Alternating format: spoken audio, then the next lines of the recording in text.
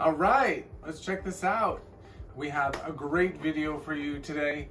This is going to be for all of you who've been wanting to live stream your DJ set out to the world. Right, my name is Peter Jobst and I'm your IT consultant.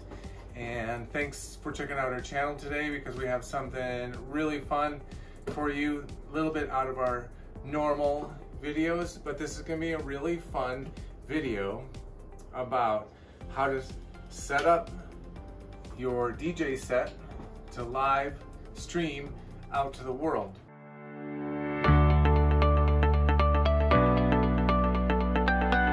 This can be in all different platforms, and one of the ones that we're going to show you is what you can actually do with this, like how could you actually live stream to an audience and how could you make an event out of this. And we're going to be setting up a live stream. We're going to be setting up all the equipment here. We're going to be putting it on a streaming server, which is a server that we actually run, and we're going to actually be streaming it into Altspacevr, which is a virtual reality world put on by Microsoft. And there's events that happen in there where people show up in avatars, they show up in their VR goggles or on PCs or Macs in 2D, and they show up and they talk to each other and they dance around and look at different art, and you'll see what it's all about.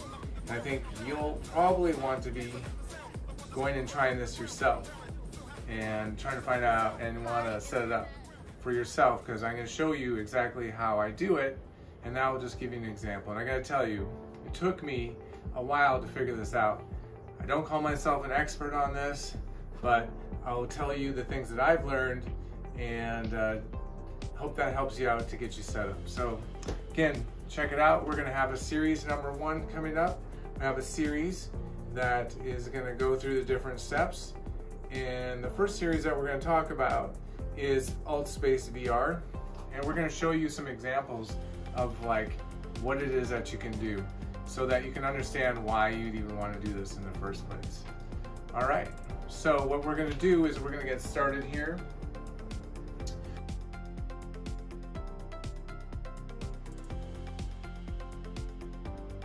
All right, so we got our mixers here, and we have a Pioneer mixer, and check it out here. Spin out a little bit. So it's a 2-channel mixer. Got your 2 channels, crossfader, and the nice thing about this is that we can hook this up to a computer and use Serato on it. So this is a Serato enabled mixer. It's the DJM S9. It's been a great mixer for me. Here we're gonna have 2 CDJ 2000 Nexus, and these are going to be playing off of the computer and through this mixer here. Space here. Here's the second turntable. Only needs 2 turntables and a microphone to get started. Fat Boy Slim once said, 2 turntables and a microphone. All right.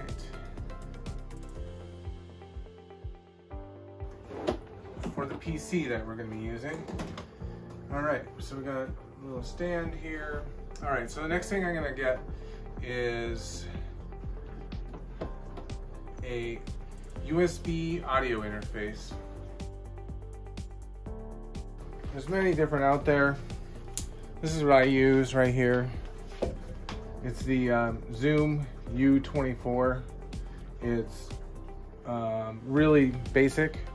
Essentially, it's two channels. Channel 1, channel 2, which is left and right. You have channel 1, channel 2 out. This is gonna hook up to the streaming PC, which is a PC that we're using. So it's going to hook up directly on USB, and we're going to plug the mixer in here. So again, Zoom U24. It's there's lots of them out there. This is a pretty nice little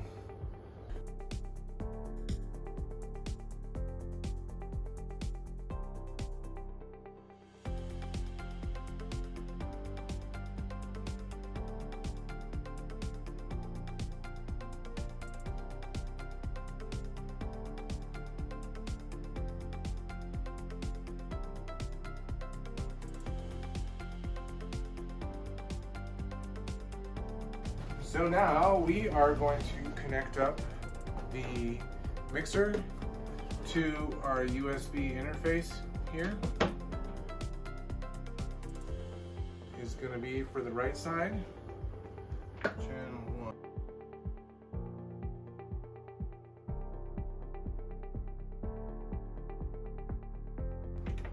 So it's a 3-prong. It goes long distance. It's better than just a regular speaker wire because it has 3 prongs in it. And they call that a balanced cable, I believe. I'm sure you guys will tell me if I got that wrong. All right, so we're gonna go.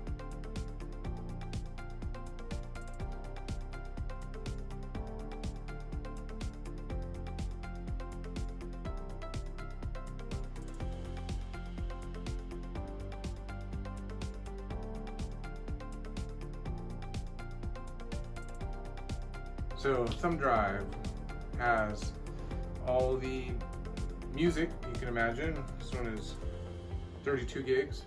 You can put a ton of WAV files, AIFF files, MP3 files on here.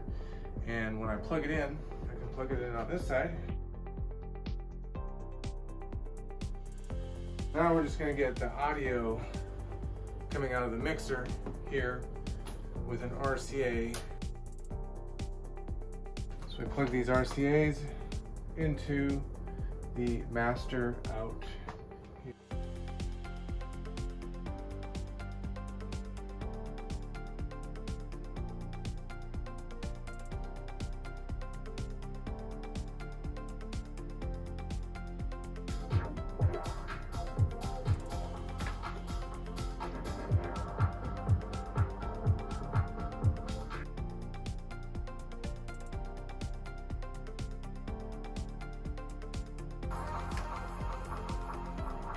There it is. All right, so we got our audio coming out of there.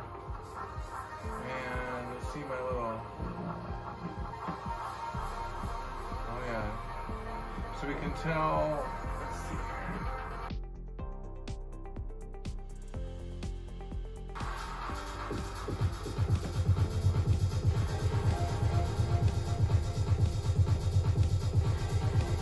There we go, set our volumes.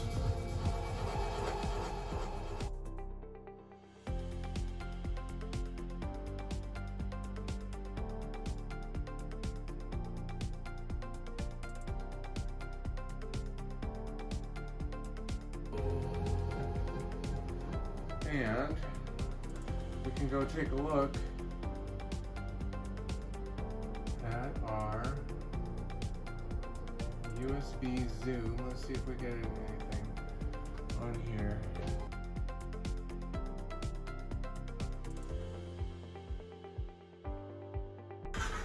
All right, so we're gonna look at OBS here.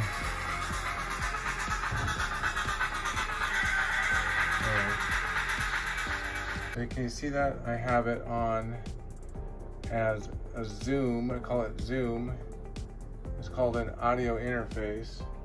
And you can see.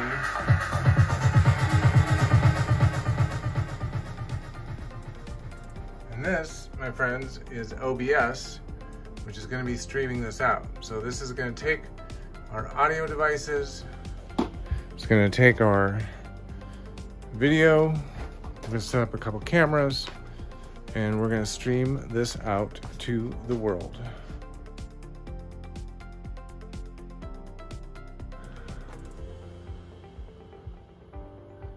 This is the Pioneer CDJ 2000. This is the DJM S9. Second one. Okay. So I have the USB audio interface. Connects up to the back here. Show you these connections.